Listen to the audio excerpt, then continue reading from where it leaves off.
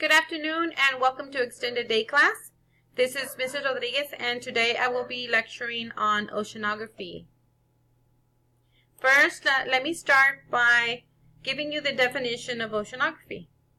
Oceanography is a study of a science that draws on the methods and knowledge of geology, chemistry, physics, and biology.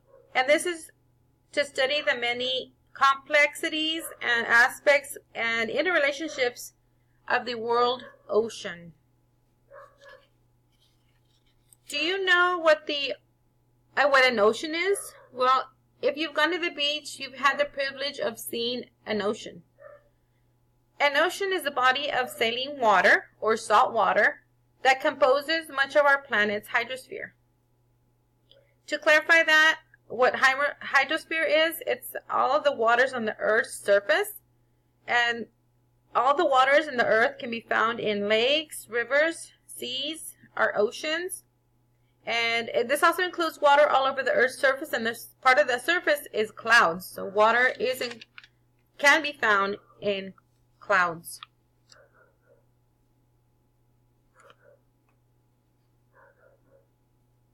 Ocean facts. The ocean contains 90% of the Earth's water, as we've stated, and it has less than 5% of our ocean has been explored. Can you imagine how much more ocean life is left to discover? Also, the total volume of water on Earth is estimated at 320 billion cubic miles, with an average depth of a little over 12,000 feet. You know, this is amazing because the deepest part of the ocean is a little over 2 miles below sea level. And another fact is that saline water, or as we've learned, salt water, covers approximately 139 million square miles, and it's divided into several principal oceans. It's divided into smaller seas and even smaller by our rivers and lakes. The world ocean.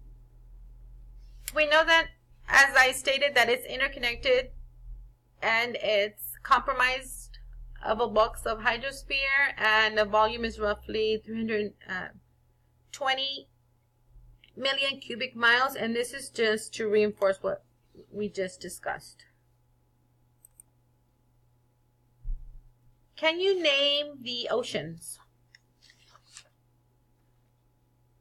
The Earth has several of them, actually, and they are the Atlantic, the Arctic, the Indian, the Southern, and the Pacific Oceans. And we happen to live near the Pacific Ocean. That is just west of us. Okay, when we return to class tomorrow, we will touch and discuss on several ocean terms, and together we will learn their meanings. So read the terms that I have, enclosed on this slide, because one of the assignments that is due for tomorrow will be for you to look up the words and write down their definitions. Okay, remember to have them ready, and they're going to be due by the end of the week. So why is the ocean important? It's very important because the air we breathe is 50%, produced by the ocean. It has climate regulation. The ocean transports heat from the equator to the poles, and it regulates the climate and its weather patterns. It's used for recreational purposes. It's also used for medicinal purposes. A lot of the ingredients that are found in the ocean help fight cancer, arthritis, Alzheimer's disease, and some of our heart diseases.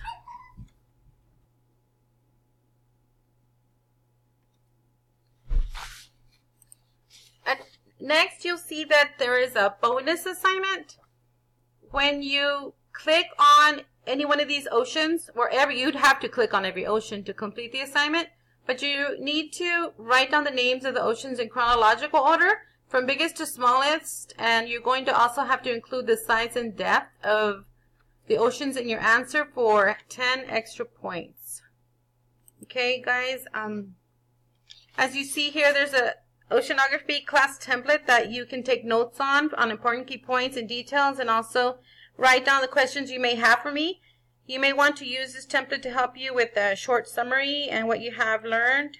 You can write onto it, and this will be due at the end of the week. Here's a few fun facts. I don't know if you knew that the Pacific Ocean's name was an original meaning of peaceful island. Another fun fact is that the Pacific Ocean contains around 25,000 different islands, and many more are found over the Earth's oceans. The Pacific Ocean is surrounded by the Pacific Ring of Fire, or a large number of active volcanoes. That is a fun fact. This concludes today's extended day class. I will see you all tomorrow. Remember, as you view this short video, you are one step ahead of the others. Remember to bring your class assignments and be ready and prepared to learn. Good night, and see you tomorrow.